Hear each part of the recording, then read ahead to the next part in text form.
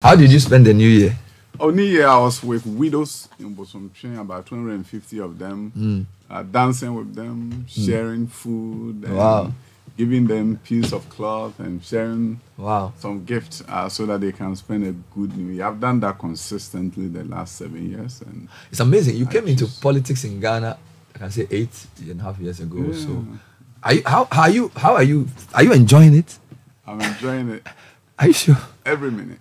You see, I met this guy at the airport. Yeah. He looked at me and said, "Minister, God bless you." Then I tried to go close to him and said, I was going to say, "God bless you."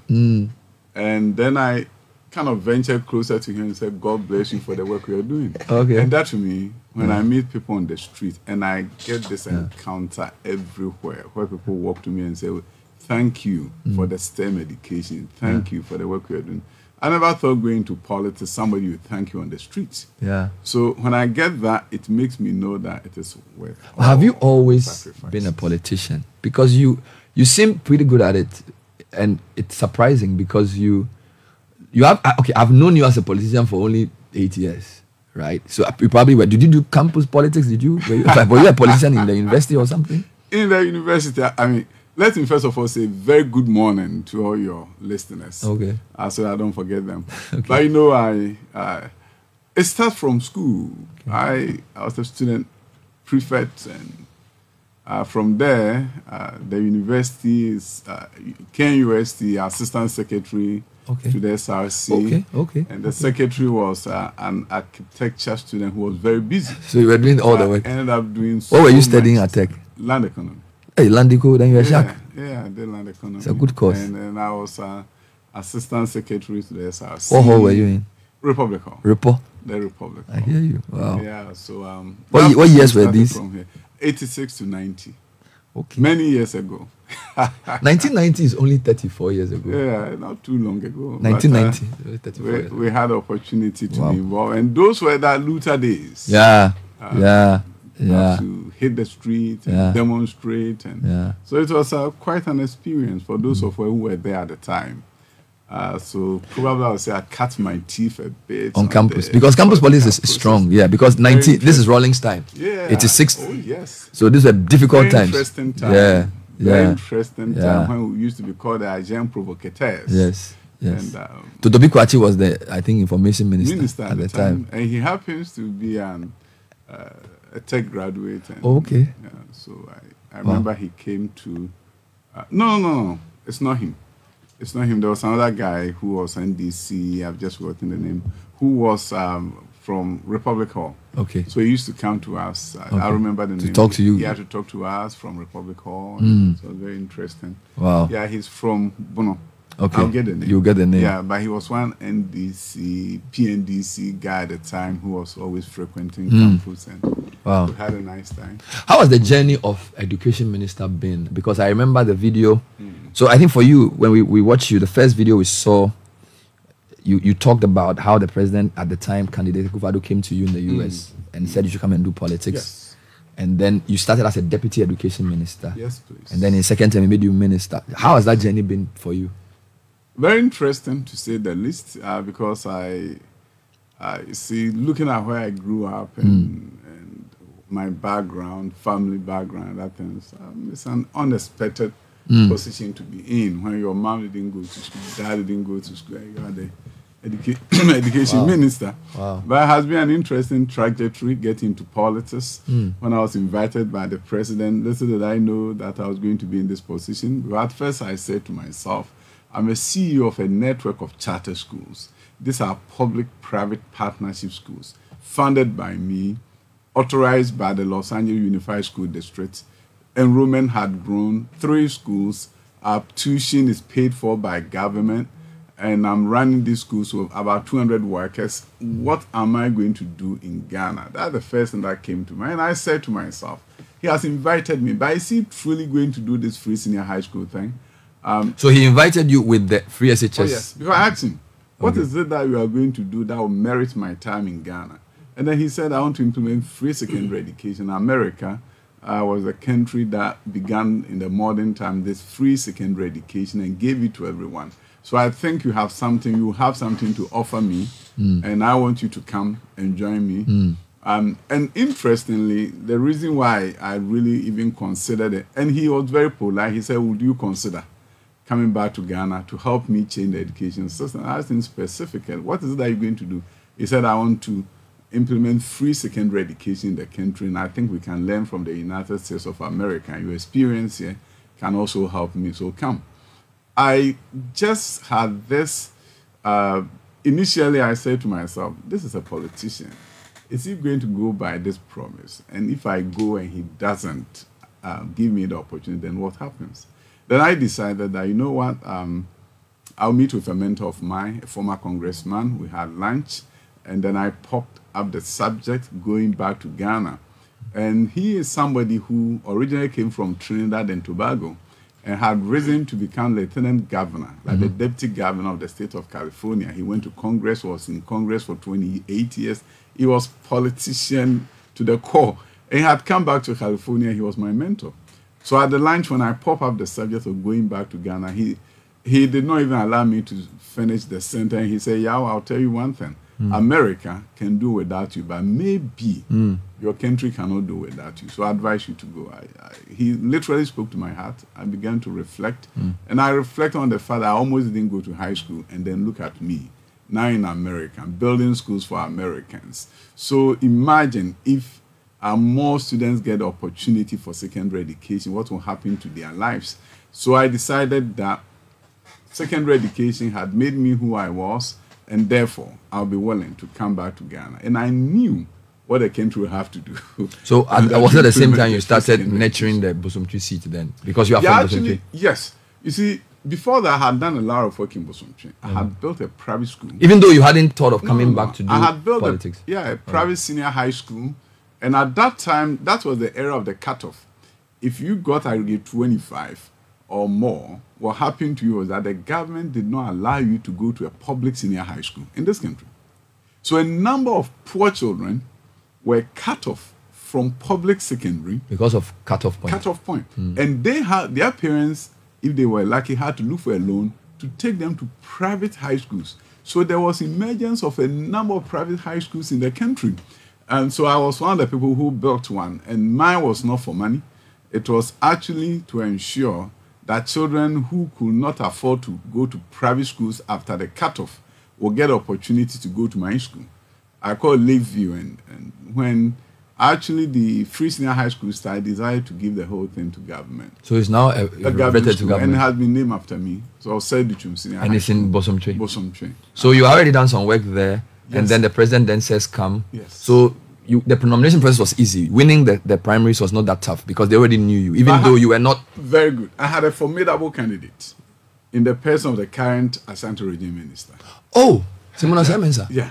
He was the incumbent. Yes. He was the incumbent, a formidable candidate, done 3 terms. And then here I come, and people thought, you don't know Ghanaian politics. So generally people say he's come to test the waters. So, but I felt I was not going to test the waters. So you were speaking with process and American accent. I was going to win. Wow. So I actually hired a consultant who did research for me. So I knew I was going to win. And I stepped in. But you see, I was a known entity. So this is 2014. I was a known entity. I was not... So you were frequenting Ghana even though you lived in America? I had not frequented Ghana very much, but my presence was felt. Because of the school and the things you were doing there? And I had purchased another private school that had about 80 workers. I had a microfinance of about 70 workers. In the same place? Yes. I had this school with about 50 workers. So if you put it all together, I was employing not less than 200 people. Even at the time? At the time. So based on that, I was a known entity. People knew me, but they knew me as Lakeview because my school was Lakeview, my microfinance was Lakeview, high school was Lakeview. Wow. And consequently, they knew me by that. So all that I needed to do when I started campaigning, I had my flyer under the name, I said Lakeview. Okay. So they connected the dots. So you defeated Simon Osei in that primary? Yeah, it was a difficult one. But since then, he's been very helpful to me. I won with 72% of the votes at the primary level. So that is how I entered. So by winning, clearly the president then knew that if he won the election, Because you had also done your part by coming to run for parliament. Yes. So his naming you as deputy minister wasn't shocking. Oh, no, to me it wasn't shocking. He had promised me, and I knew he would keep his promise. So for you, the deputy minister was like a test for you, because you are the education guy, but you're a deputy minister. I was the deputy minister, and I always tell people how I was now really learning how to follow. Yeah. Because I had an organization with 200 workers. And now when I was called to the minister's office, I had to go with a pen. And, meanwhile, you are the education guy. Yeah. Because the minister is a surgeon at the time. Yes. So I had to go and contribute whatever I could contribute and have a It is widely reported that your relationship is not the best with your former boss, or was not the best. It was reported in the media several times. I know. How was the experience of working? You see, I don't comment on media conjectures. No, but is So, there truth in that? That it wasn't the best of relationships?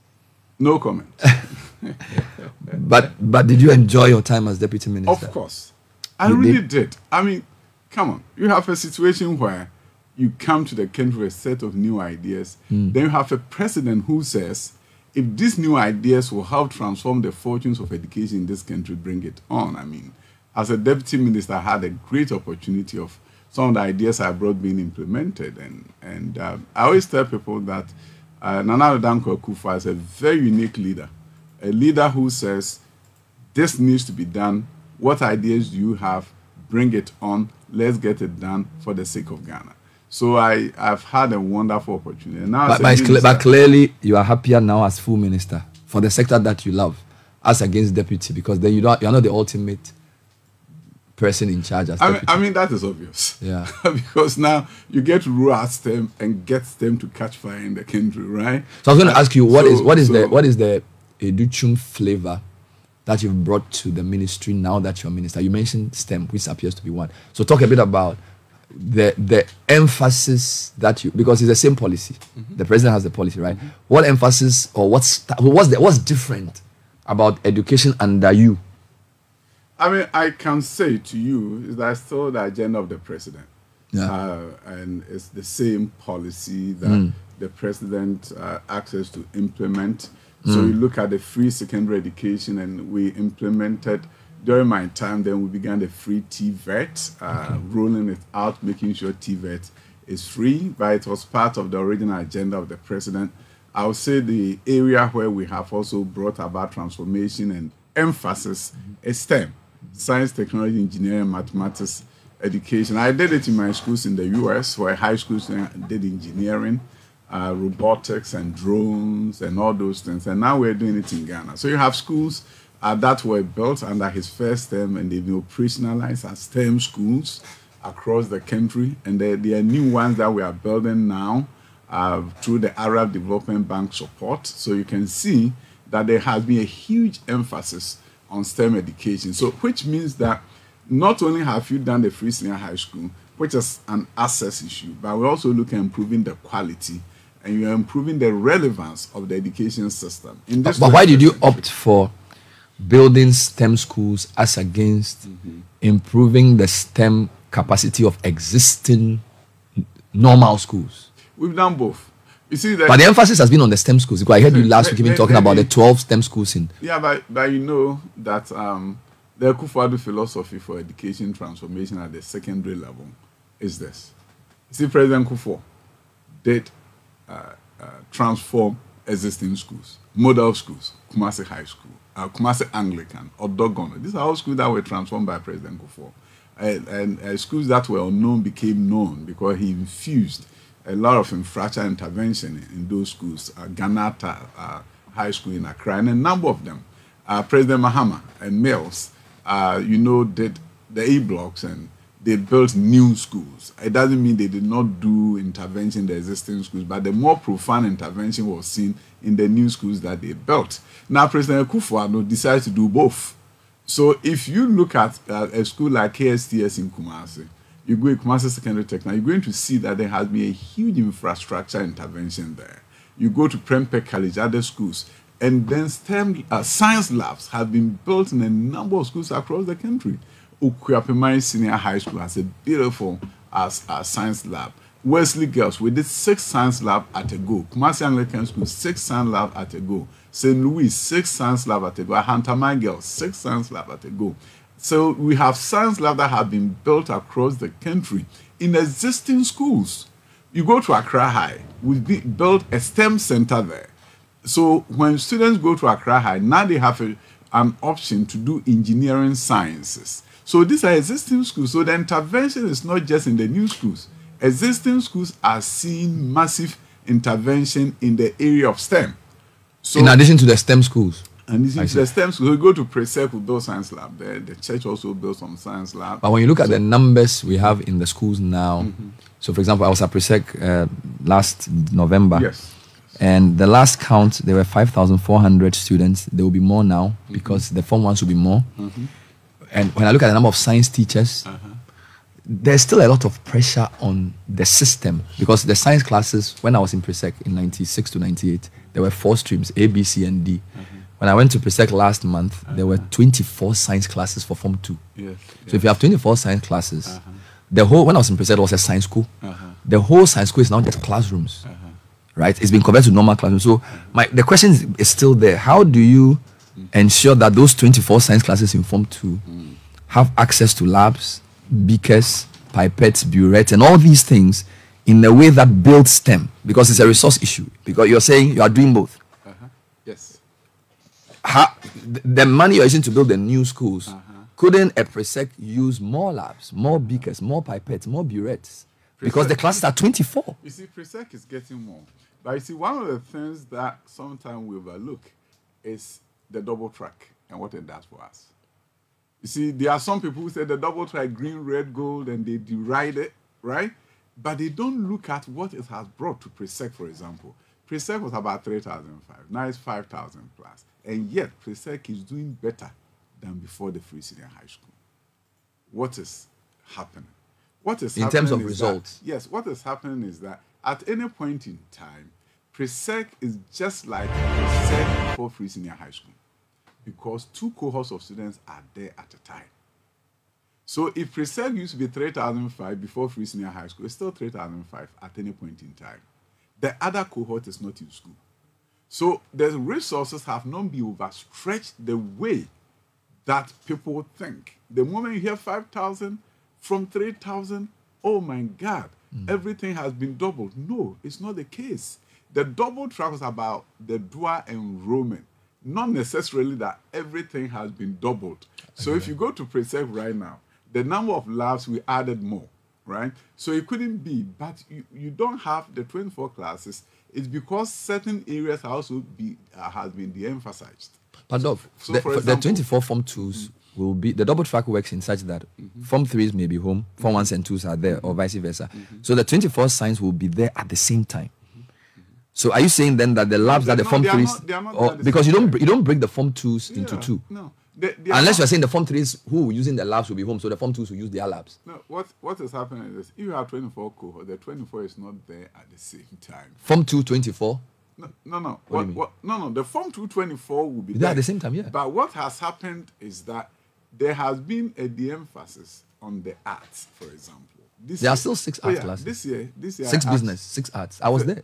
No, I mean, I know we had a discussion. We even had science lab technicians for them and then build a science lab for them. So if anything, what I'm trying to say is that there have been more science labs before the Free Senior High School. More has been added. And I'm grateful to the Presbyterian Church. They did 3 of them. The government did 3. Now we're giving them smart boards. What I'm saying is that we have added more. So even if you have more cohorts, more has been added. So it's not as if... What about teachers? Teachers. We hired more teachers. You can ask Presec. You see, this morning I was looking at a list of teachers that have been hired for Wesley Girls, for example. When they request and say we need this, we do. Lab technicians have been hired for Presec, so that they can improve. So one of the things I would like you to do, if not now but later, is to give me the average student to teacher ratio for these schools, because you see, we are dealing with in a class of 45. And when you talk about science, you know that in the schools you were teaching in the US, you need to break them into smaller groups for learning to be effective. So if you have a class teacher of science and he's taking 6 classes, and this class has 45 people, science practical teaching becomes very complicated, right? So the person may do well in WASI, but you also know that the quality of a science product is not just how he calculates, but can he do the experiments? Does he have enough?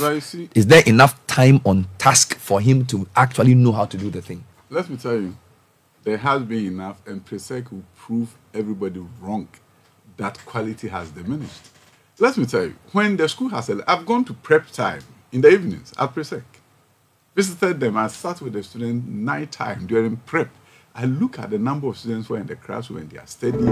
I had a nice discussion with them at PRESEC during prep time. The school has a learning culture second to none. So if anybody has doubts that academic performance have not improved, go to PRESEC and see. I'm not talking about. I'm talking about the facilities and how they will be adequate for learning. Oh, of course. But the bottom line, the outcome, right? If it's negative, you shouldn't have positive outcome, because they do practicals at the exams. It's science exams. They still pass. It's not just tube or pass. You can't do that. They do practicals. And you go there and you see it. You see, wherever PRESEC needs, and I don't want the comment to be... No, I know, it's an example of the case. Because I was going to bring in O'Reilly. Yeah, what I wanted to ask you, which maybe not this, is to give us, since you have the results, which we are going to go into, from 2015 to 2023, it's also be good to know the average teacher-student ratio for all the schools and how you've worked to improve that. The average class size. Because I ask this because, for example, I have kids who go to private schools, all right?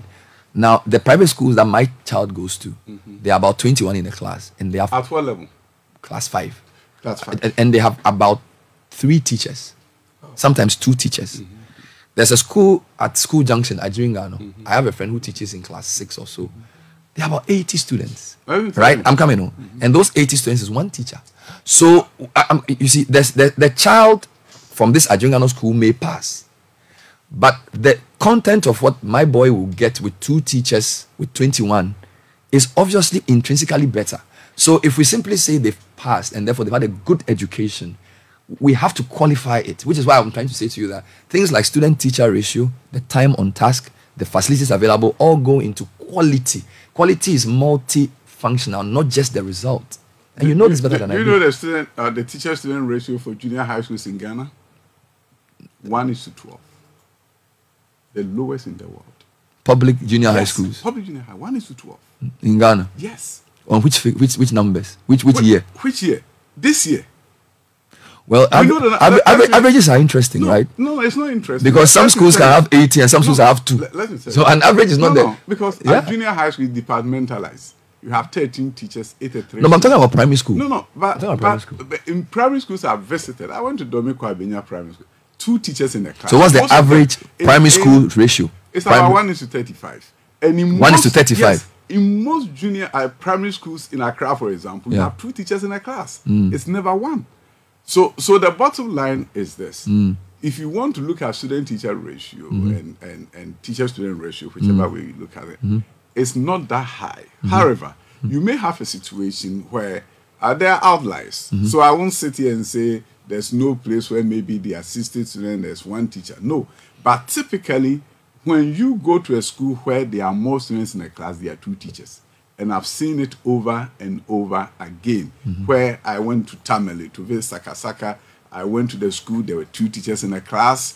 And sometimes I thought maybe 1 could have even done the work, but there are 2 teachers in a class. So I'm not saying there are no outliers, there are no extreme cases, but for the most part, when the students exceed a certain number, they have 2 teachers. But you see, the bottom line is this. If you look at the student-teacher ratio, and you look at what has happened in the junior high schools, for example, it will tell you that junior high schools, for example, has one of the lowest teacher-student ratios in the world. Because it's subject-based. Yes, it's subject-based. It's not like a class. That is it. So the bottom line for us is that the transformation of public schools. I went to Asim in Kumasi West, and there's 6 students in a class.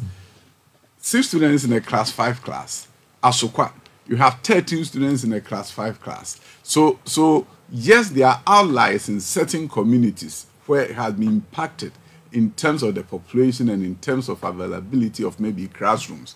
But it's not across the board that in a public school, all public schools of Accra. In fact, there are some places where we need to make sure more students go there. So if you look at our public school transformation and you begin to look at the infrastructure development that is going on now, the support of the Arab development, major intervention is going on. And I'll come back to the result. There's a strong view that primary education has suffered under free SHS in terms of release of resources. Indeed, the World Bank's, the IMF's analysis of our economy, as they gave us the 3 billion, they said a number of things. And they said key areas of potential improvement of education spending include strengthening primary education resources. So this re-echoes what a lot of people have been saying. What is your comment on the view that primary education seems to have gone under the radar because the emphasis has been on free secondary education? I'll tell you one thing. You see, when you look at the pot of money that comes to education, just don't look at the government budget. We have 200 million that is being invested in basic schools through Gallup. It's a World Bank project. Ghana Accountability for Learning Outcomes project, Gallup, has brought in over 200 million.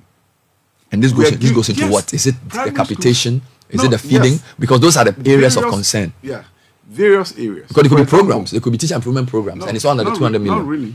Learning grants, which is an addition, a top-up of the capitation grant. But the average amount you spend per student as government on a primary child is what we'll be looking at, right? What the point I'm making, Bernard, is that don't just look at the budget and say this is what is going on. The supplementary activities that take place, the additional funding that come into certain sectors. If you look at the intervention by the Arab Development Bank, infrastructure intervention, and if you look at what is happening, the various towns and communities that are getting new primary schools and new junior high schools. I have the list here.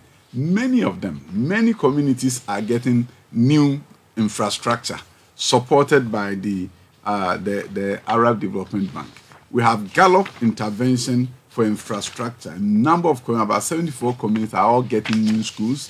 The old dilapidated schools are going to be demolished. I look at Odovin Brakwa, there's a town called Sempaneye. They were going to school in thatched roof buildings, and now next to that building is a new building. But one of the flagships of President Kufuor was the capitation grant, which we know helped to increase enrollment at the basic level. And then he added the school feeding program. Yes. The amount we give for capitation per child for basic education is very small. But you see, it has been doubled since we came to power. So for 50. Now it's over 10 cedis. But that doesn't mean it's enough. 10 cedis is so small. But we started from somewhere. And now the 10,000 low-performing schools had a top-up through the learning grant from Gallup. So they are getting about 2 times more on top of the capitation. Does this go directly to the schools? Oh, yes, go directly to the head of the school. It go that they have not for accounts. Program funding, but for their main budget. Learning grant. Learning grant. Yes, learning grant. You can ask anybody about learning grant. Learning grants go to schools directly. And a number of them have used those monies very well. Some have bought furniture and other things with it. And many of the schools, the World Bank just recently came, they did their mission. They went to the schools to check how the learning grants are being utilized by the head of schools. It goes directly to the schools. What about the school feeding amount? School feeding doesn't go through us, of course. But it affects your outcome. So you are interested in it. Of course, I'm interested in it. But we don't administer it. Yes. It goes through gender. Fair enough. But if you look at the amount they give for a child, because again, we know that for many poor parents, if the child has a hot meal a day, they will go to school. So you are quite interested in that. The keepers have been complaining massively about the delay in payment. The times they said they don't cook. It's been a major news item for the past few months. Yeah, and I've just told you, of course, it impacts me, but another ministry is in charge of it, and I know they are doing their very best. Recently, I heard they are releasing some funds. Would you ask for it to be increased, the feeding amount? Anybody in education will want more resources. But have you done that? Schools. I mean, a conversation between me and another minister. How can I say it? No, so we know that you are interested in it because you see, we've made a lot of comment about free SHS. The basic school is the feeding through. So if the child drops off at basic, then he doesn't even benefit from free SHS. So let me tell you what we are doing at the basic level. I have my basic primary school getting a new building, Bremi Junior High School getting a new building, Kenya Mohun. These are major. I notice you are mentioning specific schools, but I'm asking the overall, because you see, if you increase the capitation or increase the school feeding, then it goes across board. There are nice examples that you can show, but the country is very big, as you know. So it will be easier for you if you said to me that we have increased the capitation by 20%, and for that reason, this has increased by that. It will be easier for me to tell you this, Bernard. A ministry that I don't control. I mean, how can I sit in front of you and say something about a ministry whose project I don't control? Yeah, that can benefit me. I can't come on your show and start talking about another ministry's programs. No, I will talk to my colleague, and I'm sure she'll be very happy. But there are things under your control. There are things like textbooks under your control, school uniforms and things. What is the status of textbooks for the basic schools under the new curriculum? Basic schools, we have core textbooks in primary schools. We also have junior high school textbooks that we did by the end of the month will be hitting the classrooms for book 1, book 2, and book 3. So it's not something that we are grossing over. Why did it take so long? The new curriculum came out, and for about a year, the textbooks were not ready. No, I mean, let me tell you. You always have to look at the processes for textbooks.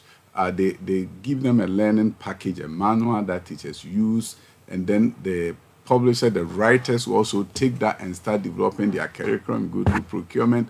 But the good news is that it's coming to the classrooms, and I'd love for you to be at one of the classrooms when they are receiving the books. But so if a whole year has gone without textbooks, that's not right. Learning packages were given out for teachers to teach with. Now the books are coming, Bernard. But the textbooks are meant, again, my kids, the textbooks are used at home. Parents help to teach. So the learning guide is good for the teacher, but learning also takes place in the home. So the good news is that textbooks are hitting the classroom, Bernard. And I want you to come and observe. So whose responsibility is for the delay? Is it your responsibility? I mean, as a minister, I take responsibility for good things and bad things in my ministry. So if you have a challenge with anything, I take full responsibility. Was it financial or just procurement? The good news is that books are hitting the classroom. We want to understand what went wrong. No, I'm telling so that you. we can Bernard, I think was it a procurement issue? With a process. Procurement takes time. You cannot just go and say, I've selected you. Bring the books. You know there's a process that you have to go through. It's not under our authority. You have to go through an agency to get it approved. It takes time.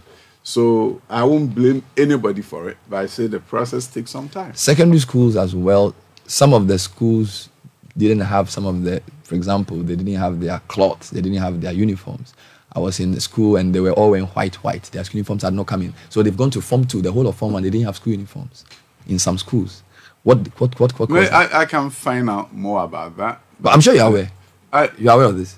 Not in all cases. I mean, I'm the minister, but it doesn't mean I will know every specific detail that is taking place in every school. There are some places that may come to my attention, others may not come to my attention, because you see, the procurement is done by the schools themselves. We pay for it, but procurement of uniforms and other things are done by the schools. So that is an area where we share responsibility, that we don't want to do centralized procurement. Procure your uniforms, and when it's supplied to you, you bring the invoices, the SRS, and we pay. The Charles has said that you should allow them to directly control food supply because the current system is is affected by delays and stuff like this. I'm sure you heard them address that at their conference and also repeated it as... I was there on the platform. Yes. What's your response to them? I responded, and my response is very simple. You know, once upon a time, there was something called the school feeding program, the NOF. It was controlled by the schools. Yeah. And every now and then, schools were shut down. So it's not a panacea that the fact that you control it means that there will be no glitches. That's not the point. The point of the matter is that you set up systems and you improve upon it. For example, last year, we did procurement, and it was sent to certain locations in the regions, and it's been working. So the bottom line is that it's not so much about if I control, then everything will be great. If that was the case, during the time of the Northern School Feeding Program, there were great challenges. They said they want to buy their own food. They want you to take the buffer stock out of the process because for at least for the past 2 years, there have been delays that we've all seen. And that is why we brought in another entity, Commodity Exchange. They've done a fantastic job. Tucci and her team has done a great job supplying food to schools. So the fact that one agency has failed doesn't mean you cannot complement the efforts of government with another agency, which is also a government agency. And Commodity Exchange has done a fantastic job complementing the efforts of buffer stock. So last year around this time, there was a lot of complaint about food shortage. So far this year, so you're attributing the change to the Commodity Exchange. They've done a fantastic job. And I think, you see, We started small. Is it because they have more money? Or what's the problem? It's not about the money, but the capacity, right, of buffer stock was at a point overstretched. Because we started small, now you are talking about feeding about 1.4 million. And consequently, one agency may not have the capacity to do everything. So I was happy when we came to the conclusion that commodity exchange should be part of the mix. And as you said, their participation has actually led to a marked improvement. All right. Let me do one last thing in this area before we move to the next thing. December 12 last year, Charles demands urgent funds, furniture for senior high schools. The conference urged the GS and the ministry to prioritize two critical issues: funding shortages and furniture deficiencies in senior high schools across the country. With both third year and first year students returning to school on January 3rd, Charles President Reverend Father Stephen Osu highlighted the urgency of addressing these concerns. He revealed widespread complaints from heads of schools in all regions, citing a lack of funding and insufficient food supplies, unquote. Okay, I think you mentioned food supplies and I explained that. Now let's move on to furniture. I wish we can put on the headmaster of Okuapemai Senior High School, Mansell's College. They've all received furniture this weekend. That's Okwas. Yeah. He says the man says schools across the whole country. No, but we are sending furniture to schools. Not for how many schools? School? The list that they brought me have about 200 schools that are getting furniture. And it's going. They look at the capacity there and they send the furniture. You can call a number. We'll send you the list of schools that have received furniture and they are very happy.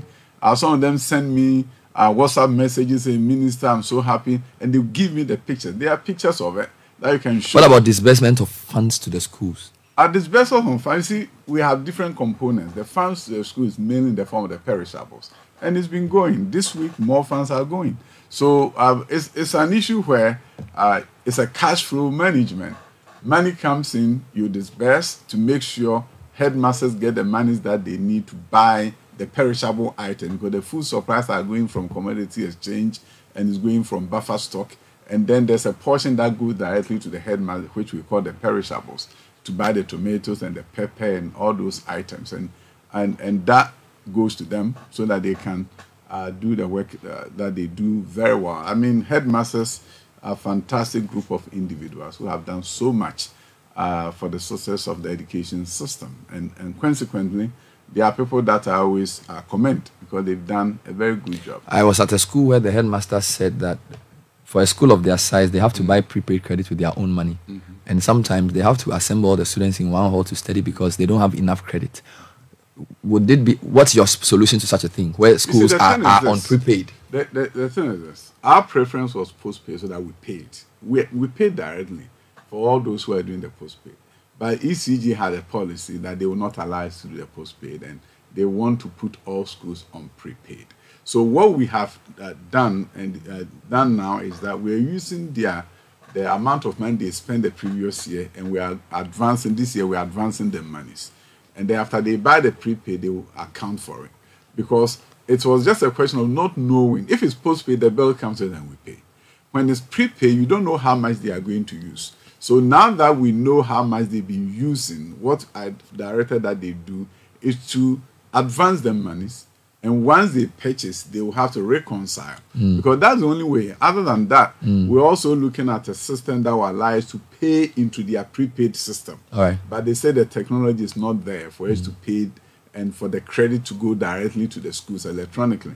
So now the best way out is to be able to advance the money, and then after they buy the prepaid, then they reconcile the amount against how much they purchased. It's a bit disappointing that ECG will not understand you, because it feels like if a school, such a big school, will have to have prepaid, it doesn't make sense. Let's read some comments, then I'll come to free SHS again, because I know that there are comments about the performance of the students, issues around WASI, and then the calls for review. But Caleb has some comments. Bernard, good morning, Bernard. Please ask the minister when the rest of teachers will receive their laptops after several years of deductions of the cost from our salaries. Is there a name to that? Sami from Accra. Okay. Sami is a teacher. He's not happy. Good morning, Citi CBS. Sami, send your name. Send the name of your school. Sami, please add your school as well. Yes, Thank go ahead. you.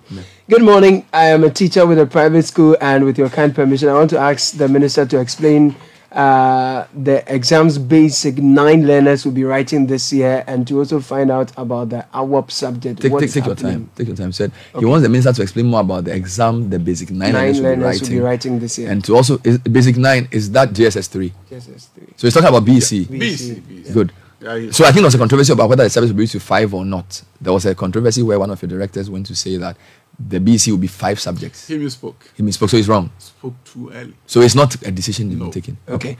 Bernard, a box Hefron is asking. He says the minister promised to streamline the SHS system. We have not seen anything in that light. What are the plans put in place to streamline? I believe this is about the double track system and when it's ending, perhaps. You know, the last time. Two things. You know, English West Amino. There's streamline, there's review, and there's cancel.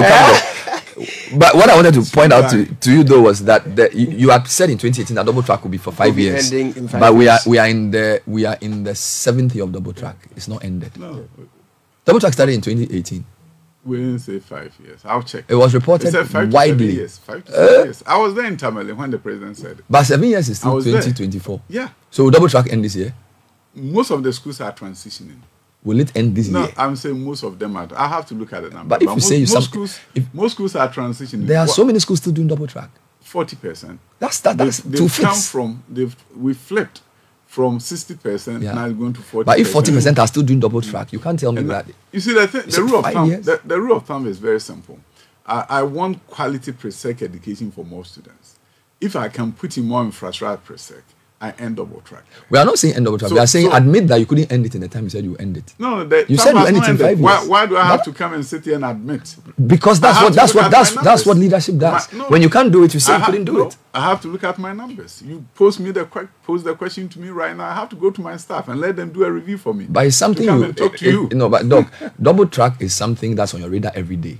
It's not something you need. If you said you've end double track in 5 years and you've not posed a question to me which you had not previously asked me to prepare for. I'm here on your show and you want me to answer on the show.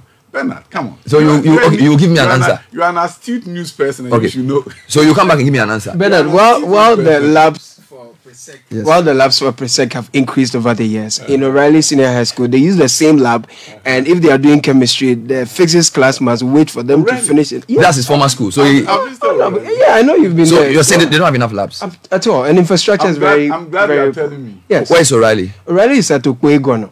It's a public school. Yeah. Honorable has been there. His deputy knows the place very well. So they've not added any labs at all. Unlike pre-sec. O'Reilly has been sidelined. Pre-sec. O'Reilly has been neglected for too long. Talk about pre-sec. You see, now he's talking about O'Reilly. We are in trouble. All right, we'll still read some comments, and when we come back, we'll talk about SHS. So go ahead. Please ask the Minister for Education why teacher trainee universities are also running shift systems like the SHS education system. Message from the Ray. They defended it. They did it previously after the COVID. So just to be clear, so teacher training colleges are not running. You can say that on authority. Yes. All right. Okay. Good morning, Bernard, and good morning to you, Honorable. During an interview with Professor Yanka on this same network, he spoke about an attempt of making those who had D7 and E8 in the WASI get access to university education. But since then, nothing has been said about that. Please ask the minister what he is doing or going to do about that. My name is Edmond, a concerned citizen from Nungwa. Take note of that. Minister will answer that question. Good morning, Ben. Can you please ask the minister to explain why children going to Form 2 now did only about 4 over 5 out of 12 months in school last year and are repeating same thing in Form 2 according to the timetable? I have 2 kids from Form 1 going to Form 2 in March. What are these children learning? Why? Meanwhile, the current Form 1s are going to be in school for almost 5 months. I think he's talking about the duration they are spending in school. So let me try and understand the point. He's saying that they did only 4 or 5 out of 12 months in school last year. Yeah. And the Form 2s are also doing only 4 or 5 months out of 12. Yeah. He has kids from Form 1 going to Form 2 in March. What will they be learning? So basically saying that they spend more time at home than at school. Yeah. For which level are they? He says Form 1 and Form 2 from last year. From which level? Check. SHS. Is that what he said? No. This is... Yeah. Is he referring to... This is SHS. He's talking about single track schools. No, single track. It cannot be. There's single track here. Yeah. No, he said something about... No, so yes, so he said, meanwhile, the current form... So let's go through this again. Yeah. Let's go through this again. Good morning. Can you please ask the minister to explain why the children going to Form 2 now did only about 4 or not 5 true. out of 12 months in school That last cannot be year. true. And I repeat the same thing in Form 2 according to the timetable.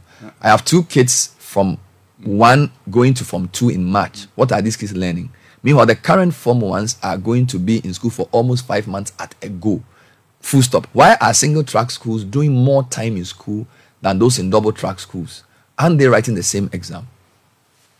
Single track schools are not inhibited by virtue of the fact that you don't have any cohort that is waiting at home. Right? No, it says they are doing more time in school. Yeah, they are doing more time. But you know, the interesting thing about single track schools that they invariably, 90% of them are the low performing schools that need more intervention. You have students who go there with very high aggregates that we all complain about.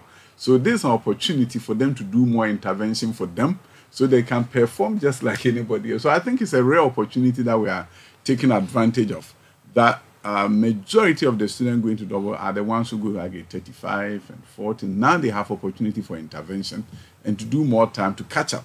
So I think more time in school is not a bad thing for schools that we know are receiving students who generally go there with lower grades. So it's an opportunity for them to do. But I think the question at the end was that if somebody's in a double track school, they have less time in class. No, it's not true. Than those. The timetable you see, sent the to us thing is is clear. this. If you look at the timetable, what the timetable doesn't tell you is the instructional hours. And sometimes they do the calculation beneath it. You see, in a double track school, the day is longer.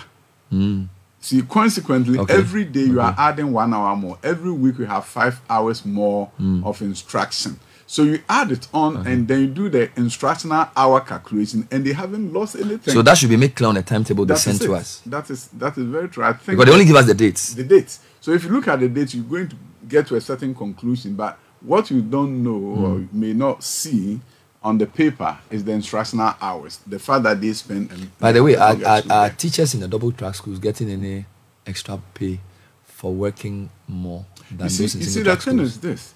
Most teachers in double track schools don't work more. How? And I'll say most. You see, we've aligned teachers, their vacation with the vacation of the students.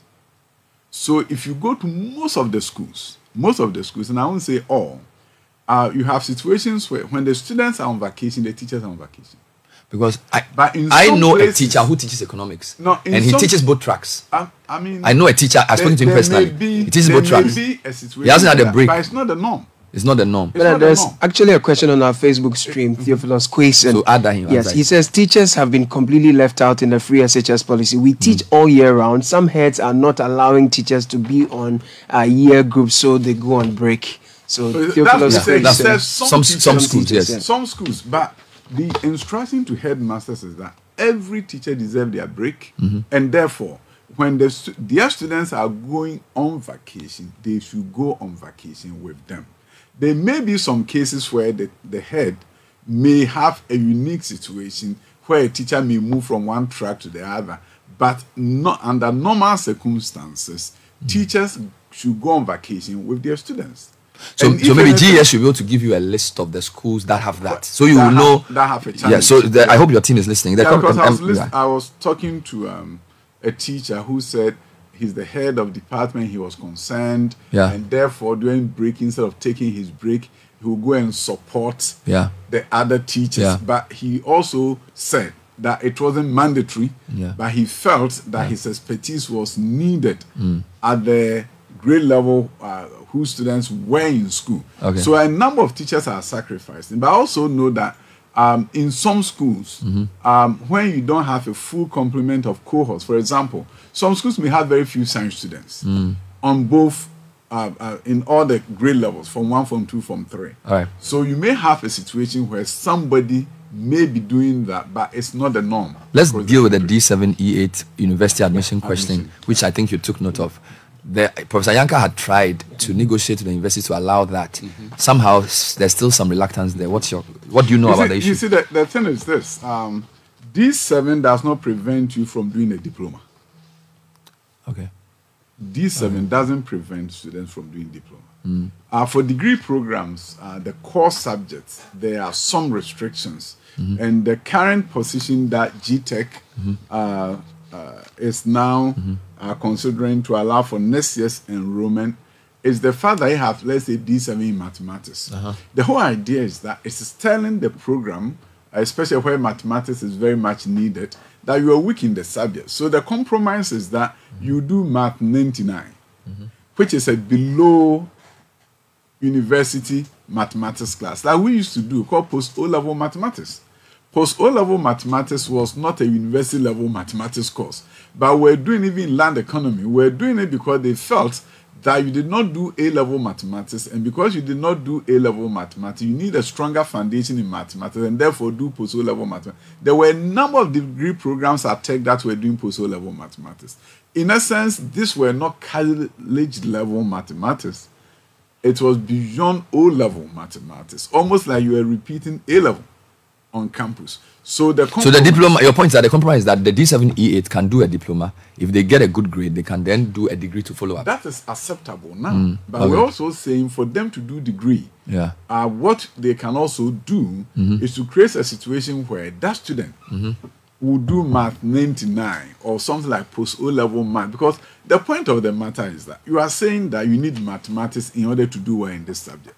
Don't stop the student from coming, but rather say, because you got D7 in mathematics, unlike your peers who are not doing post-O-level math or not doing mathematics 99, which is pre-university mathematics, you have to do pre-university mathematics. So I think that will assure the universities that we are not lowering any standards. But at the same time, we are allowing the students to come in. So somebody get English, E8. Instead of saying you cannot come at all, you're going to say you're going to do pre-university English. So that we know your English has been strengthened enough for you to do the subject that you've been offered to do. So that is the current GTech position that will be coming out. So that there was a question about colleges of education running track, double track, which you said was not true. But they stopped. Yes, but there are other concerns about colleges of education. For example, we know that the admissions have reduced from 20,000 per academic year to 12,000 for last year. 20,000. So the College of Education admissions reduced from about 20K per academic year to 12,000 2022-2023. This is because of limited infrastructure. There were about 46 hostel projects that should have been completed in 2023, but 43 of the 46 are at foundation level, with only 3 ongoing. Classroom projects have equally stalled because there is no cash. It is estimated that the government requires about 480 million to complete these projects, but government spent between 220 million. Government spent only 220 million last year on teacher allowance. So my question is, the reduction in admission for colleges of education is an infrastructure issue. No, you see, it's not an infrastructure issue. It's not an infrastructure issue. The issue is this. This is what people have not averted their minds to. Once upon a time, there were 3 cohorts of level 100, 200, and 300. Now we've gone to level 400. Because the year is 4. Yes. So there's an infrastructure problem. No. Space if problem. you don't understand how and you assume that the situation is the same. So there are more people, they are spending longer time in school. Yes. So they don't have enough space. No.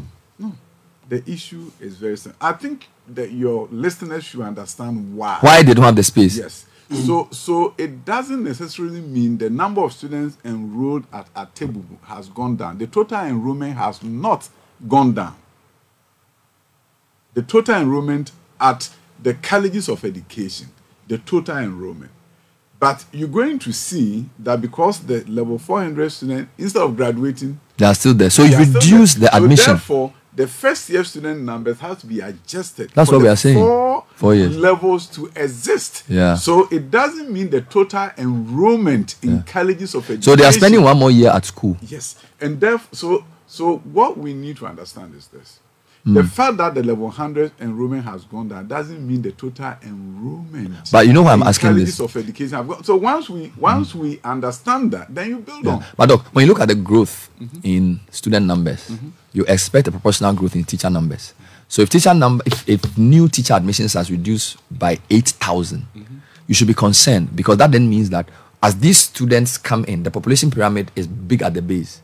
You're going to have a challenge with having good teachers to deal with these students. No, Bernard, that's the point. No, you are spending more time training the teachers, Bernard, but you're having fewer teachers enter. Bernard, that's the fact. No, it's not the fact. I just give you the numbers. Bernard, what you probably have not averted your mind to, right? And I'll give you credit for it. You've done a good job researching and interrogating me. But Bernard, you should also know that the vast majority of the teachers being trained in this country at this point are not from colleges of education. They are from the universities. The universities are doing basic education. They are bringing out more graduates through the distance learning program. Now have private colleges of education. The number of teachers being trained in this country, the vast majority are not from the colleges of education. It would be nice if you gave me some numbers. Oh, yes. To say what percentage of your teachers are from universities and what percentage are from colleges of education. So when you go to Cape Coast University, they do a bachelor's in basic education. These students are being prepared for primary and junior high schools. The same way the colleges of education are preparing teachers for primary and junior high schools. So the fact that you've reduced the enrollment doesn't mean that you don't have enough teachers to fill the spots in the classroom. Okay. What it means is that you're going to hire more of them from the universities. Could it be that could it be that you are trying to de-emphasize, or you are trying to increase the ratio of those university-trained teachers because maybe the licensure exam performance has been poor? Because I'm told that, for example, 30% of teachers who sat for the licensure exam failed. So could those outcomes be determined? 30% of teachers who sat for the licensure exam failed. Why are you not saying 70% passed? Well, because teachers are, the bottle have empty, right? But these are teachers. These are teachers. No, these are teachers. That's why you should be happy that the 70 pass at a go. Really? We are working on the 30 so that they can get it, because it's not the end of the road. They can reset. So I, as education, I'm very happy to know that you have a system that is working, and those who did not make it the first time has opportunity to come in. When they come in, we are fully assured that they are good and they are going to. So the licensure exam will remain. Of course, it's to remain. You see, the thing is this, Bernard, I think all of us, those of you who are researching and asking us questions, and the general Ghanaian population need to understand something. I'm a teacher at the core. Our profession sometimes does not get the respect that we demand. Nobody can say that doctors should not be examined any longer. But when it comes to teachers, some politicians will come and say, we'll cancel it. We want the recognition that other professions are also getting. We want to say that we are consummate professionals just like anybody else. So if it's good for the nurses to be licensed and for other professions, why are you telling us teachers that we shouldn't be licensed and that you cancel it? Let me tell you, my brother, let me set the record straight. There are more teachers coming from colleges of education who equally qualify to teach in our schools. So if the number somehow goes down in the colleges of education, you are getting more from the university. Ghana happens to be one of the few countries in the world where we don't have teacher shortage in terms of the supply of teachers. And it's because of you have two tracks, colleges and the universities. Yes, the universities. And they are all bringing out graduates who we select from, we recruit from. So it's not the case that somehow, if you reduce the number that goes to colleges of education, it's going to occasion a shortage of teachers. Let's look at the WASI results. And maybe before then, on the recruitment. Yes, quick question. There's a quick one that came. It says, can you please ask the minister about the situation of teachers trained by the universities, i.e. UEW and the likes? Our batch completed in 2021 and the portal has not been open for us to apply for teaching. I would be glad if there is any good news for us this year. Is this correct? We are waiting to get into the classroom. For 2 years? Yes, because the thing is this. If you go to colleges of education, we have to hire you. You go to the universities on a need basis, depending upon shortages. So it's not automatic. And this makes the point that we have more teachers, and the reduction in the number going to college does not necessarily occasion a shortage of teachers in the country. I think you were talking about the WASI results. The WASI results. There are a couple of things. You have put out a chart which shows aggregate percentage pass A1 to C6 in core subjects. And by that, you're saying that the free SHS is working because the percentage from 2018 to 2023 is much higher than the percentage before. Can you elaborate? And why should the pass be the only basis? I think we have the figure on the screen for those watching. In a country where for those watching on investing YouTube. In their children's education to pass the BC to go to high school, why should the pass rate not be something that parents are interested in? How do you get to the university? How do you get students selected for medicine, engineering, and other courses without a pass on the WASI? So ultimately, the outcome is critical to our nation's future. Just like any other country, the SATs are critical to American students. So the WASI scores should be of great importance to our parents. So when it's going well, we should celebrate it. If you look Let's look at the figures carefully. 2015, English language, 42%. Passed in English, A1 to C6. 2016, 51.6. 2017, 52.25. So the first SHS cohort you can say was 2018. No. Oh? Not 2018. No, please. So 2020. Sorry. 2018 was 46.79. Yeah. I have it. 2019, 49.06. And then 2020 was 57. Yes. Point. And you can look at the cohort. 2020, 2020, no subject had below 50%. From 2020? Yes, onwards. And then you can look at 2015, 45.2% in English. 2023, 73.11. And there has been a consistent growth. You look at integrated science, 28.7% in 2015, and now it's 66.82. Mathematics, 2015, 32.4%, and now it's 62.23%.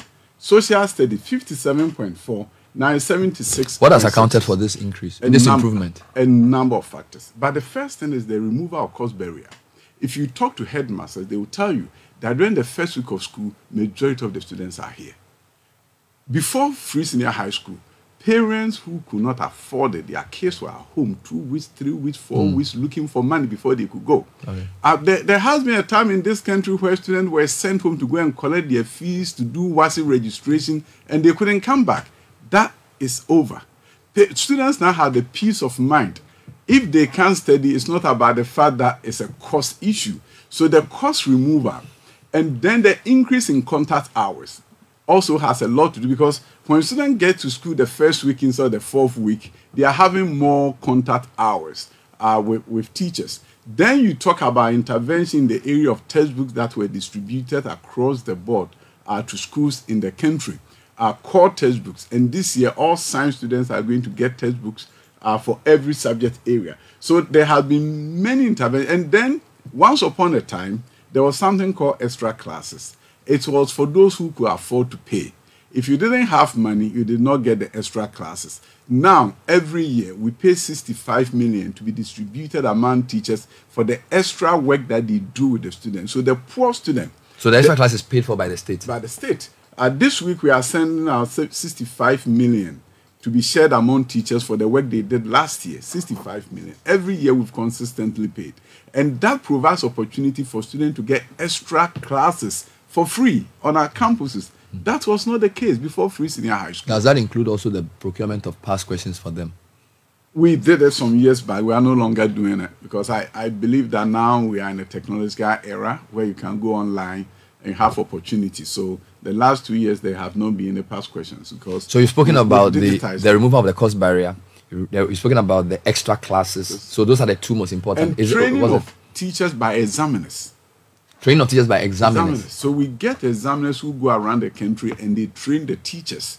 And then you also had a program called the Secondary Education Improvement Project, funded by the World Bank, started under the NDC. We continued and we completed. And the World Bank will tell you that's one of the most successful interventions. Science teachers were trained across the country by seasoned teachers. And then there was something called the iBox.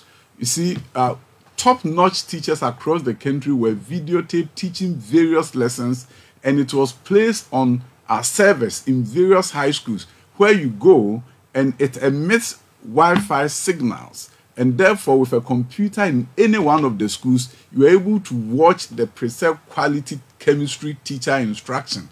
So you may be a Jachepram, but it doesn't mean that you cannot get access to quality biology instruction from a teacher somewhere in Wesley Girls. So you are saying that these three interventions have accounted for the upward curve of WASI performances, which you believe will continue.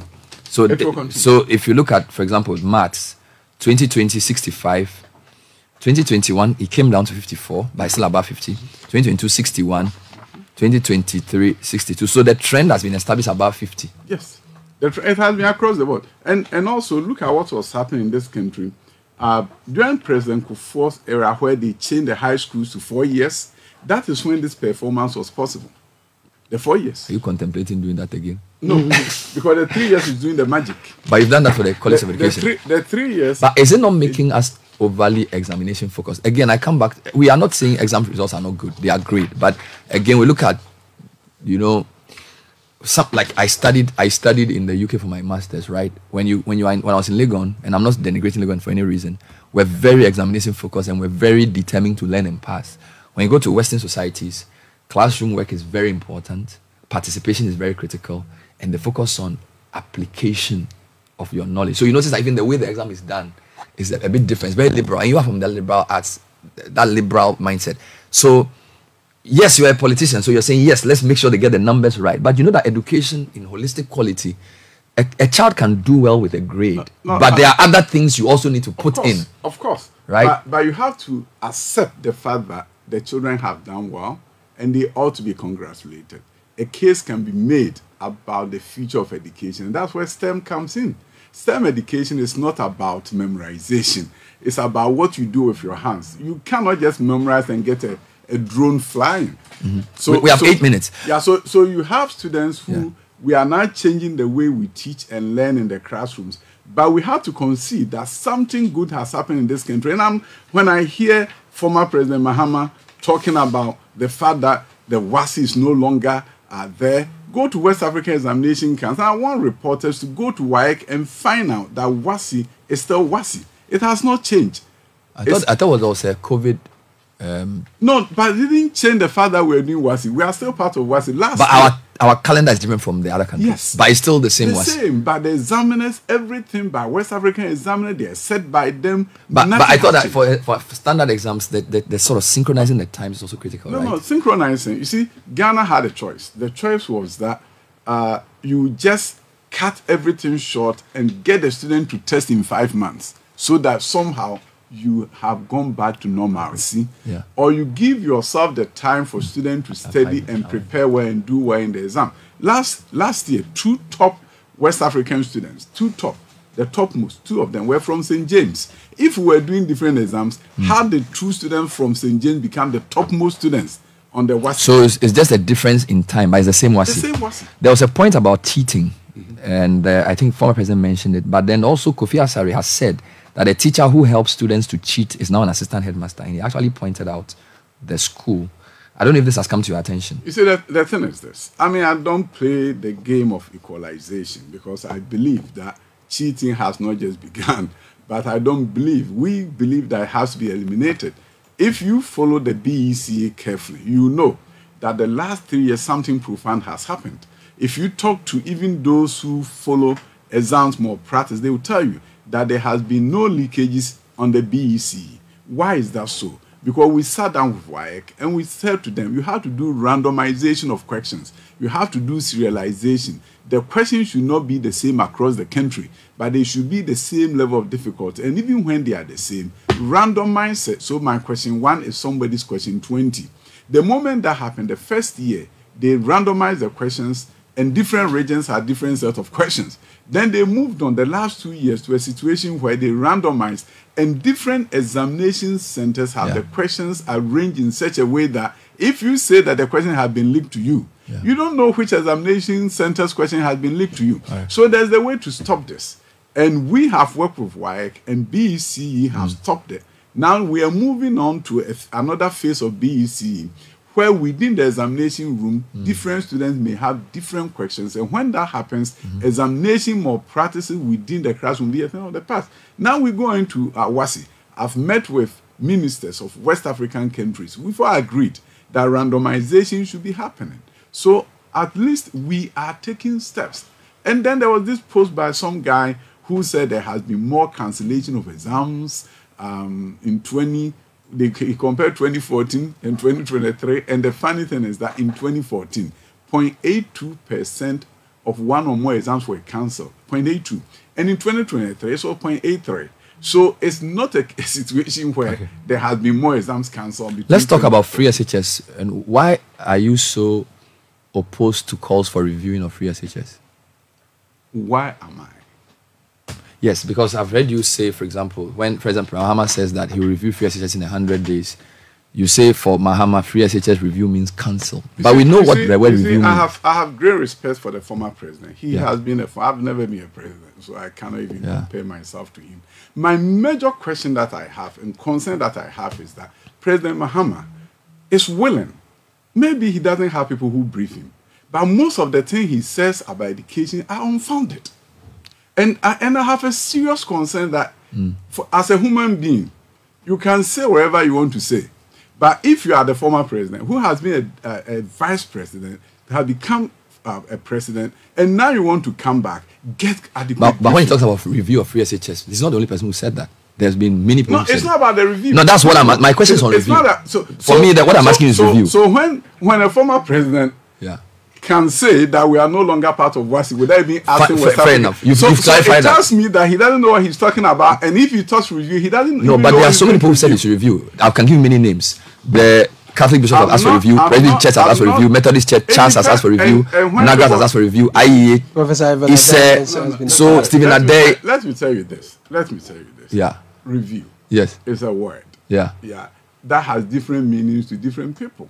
So I can't sit here and say, if you say review, I want position papers that says this is what I want reviewed. Okay, let me give you one. The IMF. Yeah. They said Ghana spends close to 4% of GDP on education with good results in terms of enrollment, but poor learning outcomes. This is not me. Let me just finish. Just 2 paragraphs. Ghana spends close to 4% of GDP on education with good results in terms of enrollment, but poor learning outcomes. Not my words. The flagship program, Free SHS, which covers the full cost of secondary education, has helped increase enrollment, but is poorly targeted. Emphasis mine. Key identified areas of potential improvement on education spending include strengthening primary education resources, better teacher training, and stronger performance-based funding practices. So, IMF, who gave us 3 billion, are saying that the free SHS is poorly targeted. So, for review, targeting, reviewing it in terms of targeting. Let me tell you one thing. We've always heard from the Bretton Woods institutions. These are the institutions who told us in the early and the late 1980s that university education is a private good and should be de-emphasized. The countries that followed that advice did not grow the way they should. Brazil did not. Now Brazil is a different country. So when it comes to this, you have to look at your circumstances, study carefully whatever report comes out, and see how best you change. But is that fair to them? They are the same. They are the same people who. They are the same people who give you money for LEAP. No, it's the same. Minister, the World Bank is a better institution. You just mentioned. You just mentioned here programs that the World Bank pays for to make a case. So if I now read an IMF report to you and you now tell me that Bretton Woods institution, that's not fair. No, it's not about you. Are not the defender of Bretton Woods. No, it's just I'm making a point. I'm making a point to you. I'm making a point to you that whenever you get any advice, you look at your situation and circumstances. You take the advice and use it. So do you admit that it's poorly targeted? When they say poor learning outcome, you know what that means for Ghana. I'm now discussing this with them. We've had a series of meetings about Ghana's poor learning outcomes. They are using the test scores of 2013 to determine the learning outcomes. So you disagree with them? Yes. So you see, on the poor learning outcome aspect. Now we have taken it up. We are working with the World Bank. Yeah. We are talking to them about the measuring of learning outcomes in Ghana. In 2015, only 2% of primary 2 students could read for understanding in Ghana. Now it's 38% based on exams, national standards test of 2022. I don't agree that Ghana is what it used to be in 2015. Do you agree that the FSS is poorly targeted? No, I don't. So if you are using... Is there any area of FSHS that needs improvement? Let me tell you. Anything that you do, there will be areas that need improvement. Based on your own reflection and experience as minister, is there any area of SHS that requires review or improvement? Improvement, we continue to train teachers, make sure teachers are well prepared to teach for better learning outcomes. They are doing that and will continue to do that. Are you prepared to consider things like people paying for boarding fees whilst day is free? No. So for you, the only improvement is to improve teacher. Well, you see, so far the country is getting better outcomes. We move on. There's been voices from everywhere calling for review. Are you saying that you've not heard? So of all the calls for review, you haven't heard any voice that has convinced you that there should be review of any aspect of SHS? I'm the Minister for Education. I didn't appoint myself. I want you to know that. Yeah. I act on the directives of the president. But you also advise him because you are the one who's in charge of the sector. You have a holistic view of the sector. My advice to the president should be shared with you on this program. Well, you tell me what you can say. I can't say that. If I advise the president, you come and say it here. But you're saying that you don't think free SHS should be reviewed in any shape or form. Nope. We have to improve the learning outcomes, make sure the investment is worth the while of Ghanaians, that their taxpayers' cedis are being used to their benefit, and that we are bridging the gap between the rich and the poor, and we are lifting out the poor to get the same opportunity that we are getting now, sitting here in this studio. We'll end it here and wish you well. We'll talk again, I believe, not too long from now. Dr. Osei Adutwum. Bernard, you said you asked him about politics. You forgot that. Let him forget that. Well, this is the first interview for the year. We wish you well. I'm sure we'll talk about that at some point.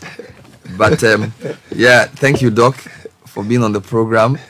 We've been talking to Dr. Osei Adutwum, Minister for Education.